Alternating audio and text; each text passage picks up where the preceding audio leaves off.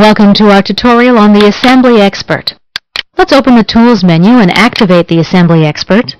The information previously contained under Assembly Statistics is now available in the Assembly Expert. If the document was created in a previous version of SolidWorks, you'll see a yellow X symbol. It's a diagnostic test warning. There's also a glasses icon. Let's click on that. The Assembly Expert gives us the name of the part it referred to. Let's return to the Expert main window. The yellow X is more like a suggestion rather than a warning. For more information, we can click on these links here. They're a link to SolidWorks help files.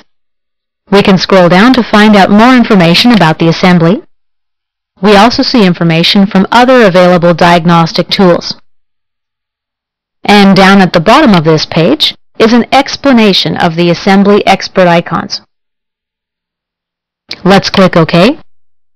And this concludes our tutorial about the Assembly Expert.